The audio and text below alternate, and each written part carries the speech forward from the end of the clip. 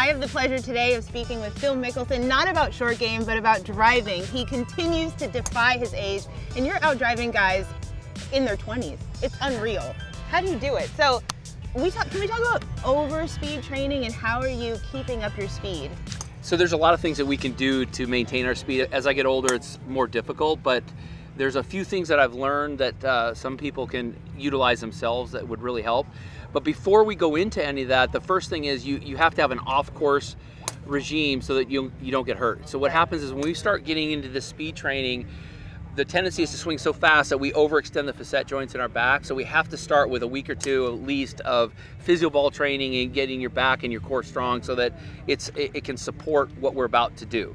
You don't want to just jump into this. That's right. The first thing. That's the warning at the bottom. Okay, so there's a few things that I like to do. I'll hit some balls with a very heavy club. This is 310 gram head, and the reason for this is after the round, I like to hit 5 balls as hard as I can with this because I'm already fatigued and worn down, and this just builds muscle. Okay. So this is swinging slow, and it's not training me to swing it fast, but it's building the muscles to swing fast, and it also helps me wait on it so I don't get too fast from the top, but I create speed down here. So it's a very heavy club, and I'll swing it and try to hit it, and I have to wait, or else I'll kind of hang it. So that'll help square it up. That's one thing. Okay. Then I travel either speed sticks where you have 3 of them. This is easier for me to travel with, so I only have to carry 1 and I can interchange the weights. I'll knock it down and make it a little bit lighter. Oh, cool. This weights just slide out. Yeah. Nice. Sweet. So this will be now lighter than a normal driver, and now I'm going to try to train myself for speed. But the key here is that you actually want to go both ways. So your deceleratory muscles in my swing are the acceleratory muscles going the other way. So I want to make sure that I swing fast going both ways. Ooh. So I'm training myself, and I'll usually do 5 swings both sides. I've already warmed up a little bit, and then I'll try to go a little bit as fast as I can the other way just to get loosened up. So that's now training myself to swing it faster. And another thing I've learned from guys like Padraig Harrington, Barry Henson, older guys that really hit it hard, is twice a week after I play 25 drives as hard as I can. Okay. Not worrying about where it goes, but just getting my nervous system to fire faster. So I'll do that. And then we get down to, applying it. So there are some power moves that TPI, who are the forefront of speed training, and you being a long driver, are familiar with some of them. And I'll only focus on one for me, but there are a few. So they talk about maybe at the top of the swing, you can bend your elbow to get more leverage. Okay. That's a tough one for me because of the timing. They talk about opening the rear foot so you get a better turn. I don't really need to do that because I have pretty good hip mobility. So that would be accommodating, a particular body style that doesn't quite turn as well. The one I really like to focus on is the front leg push, because it's important for creating speed. Like if I'm pushing off my front leg, if I take the club back, when I push up, my hands are going to come down. Yes. I can't keep my hands up as you're going, yeah. Right, so it creates more of a whip. Right. Right. If you watch the guys who are long drivers like Bryson, Bubba, and who hit it really hard, all the long drive guys, your knee is meant to bend, okay? There's a minimal rotation, but not a lot. It is not meant to support the type of violent rotation. So it's important that this give a little bit, that your toe be able to give. So as we push, you actually want your foot to come off the ground. It relieves the pressure and lets your toe open up. Okay. We've learned the hard way through a number of players who have not done that, who swing violently, and they have a bunch of knee surgeries because it's just not the way physiologically your knee is designed to move. So as I push, one of the power sources is to kind of push up with your front leg. It's almost up and back. I don't want to be going forward because then it's like throwing a baseball while moving forward. You want to create that kind of whip so your body's almost like going back as you're throwing. So I want to like have my body work back, at least feel that way. So that's how I'll create a little bit more of a power source in my leg. So I'm going to do a regular swing. Okay. And we'll see what kind of ball speed I hit. Now it's just very kind of controlled stock swing. All right, I saw that you didn't push off. I hit 167 ball speed. That's not going to be very quick. So now let me speed it up.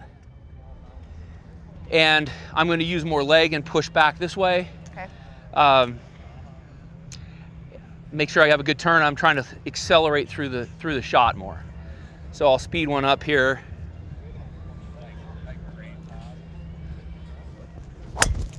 Now you see my leg has opened up, my toes come back, it's relieved the pressure, and we're at 176. So I'm able to jump it up 9 miles per hour by adding that in it, and it takes all the pressure off and then prevents injury. That was like 12 for just doing one thing. 12 miles per hour ball speed, what? Yeah.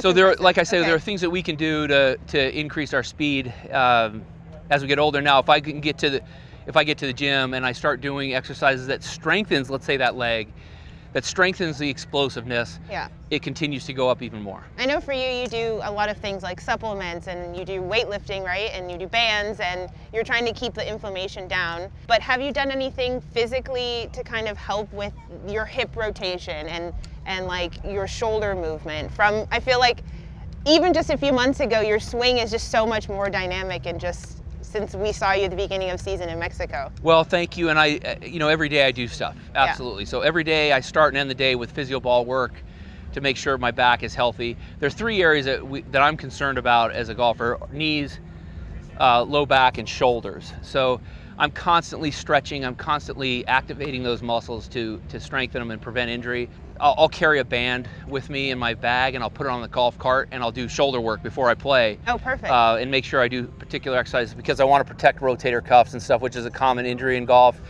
I want to make sure my low back doesn't get tight. That starts for me in the hamstrings, and then it goes up into the hips, and then into the low back. So I'm constantly doing stretches where, I'll try to relieve the pressure on my back as I go down and try to, create certain movements. So I want to strengthen and flexibility in the hamstrings. And then one of the things that gets the small muscles in my back, which is very hard to do, is a deep squat where I push out on my legs. So I'll try to keep my feet square. Mm-hmm. And I do this like a dozen times a day. My feet square, I do a deep squat into my heels so that my heels stay on the ground, and then I push out. And as I push out and let myself sag down, the muscles around the spine start to relax. And so that's one of the things I do to keep my back in better shape. Well, has your flexibility and your strength, has that changed what you're using in your bag and your equipment? Have you, I noticed you changed your shaft here. So are you noticing changes?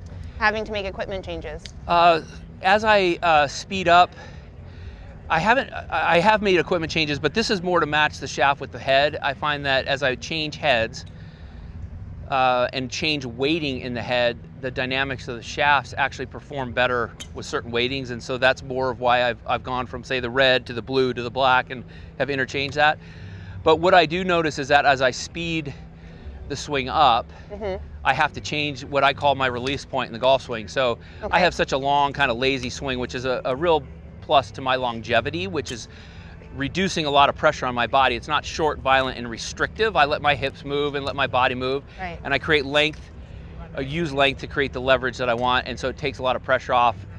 But as I do that, I have to change where the release is. So because it's so long and smooth, my hands kind of just release through the ball. But if I speed it up, when I get down to the ball, the face will be open, so I have to kind of feel like I'm releasing the club a little bit. Can you show us the 2 different ones, kind of like a tempoed one and then a... It won't be noticeable, right, to the eye, but it's just a feeling that I create. So okay. When I'm trying to hit one hard, and I'll speed one up here okay. even more, I feel like from here I'm trying to release the club. Not like really cast, but I'm trying to get that face square. I'm going to be swinging so fast that I don't want to get down here and then have to... And the face is way open and you correct. Release. Got it. So, like I say, it's just a feeling of release rather than through the ball where I'm trying to create a little draw or a little fade on a normal swing. But this one I'll speed up and then try to create a release point a little bit earlier, so it should not hang on me.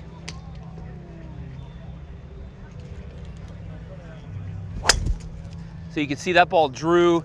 I got it to 177. Yeah. And that's allowing me to swing faster and still get the face to square. But that's hard to really articulate or show or see visually. I think we can see that. I think it was great. Okay. Now, last thing, kind of, what is the difference in your swing weights from, say, this heavy shaft to what you play? So this is a couple 100 grams heavier than normal, and it's difficult to swing and swing fast. But like I say, it builds muscle. So you want to build the muscle. Right. And then you got to train for speed. So I do this usually at the end of the day. I'll hit 3 or 4 shots at the start of the day because it gets me to wait for the club, but it's not going to help me swing faster for the day because it's actually training me to swing it slower because it's so heavy. I want to build the muscle after the round, and I want to create the speed before the round, which is why I go lighter. Oh, so it's much lighter. Right. Well, what's much lighter is this. Is it like D2? No. So this will be a D4 swing D4? weight, but it's the overall weight, the total weight that I'm more worried about, and then this will significantly reduce it about 50 grams. Okay. So you're looking for about a 12 to 15% decrease in weight and potentially increase in weight, but that's significantly more to create the speed and be able to swing it faster. If I want to swing the club head 120 miles an hour, I need to be able to swing this thing 125, 126, and then I'm training my neural system to swing it faster. Makes sense. Well, I can't wait to watch a full thing of how you train outside of the golf course. That's another segment. I know, I have to see that. I'm going to take some tips, but thank you for the driving tips today, and play well this week. Thanks, Troy. Thank you, Phil.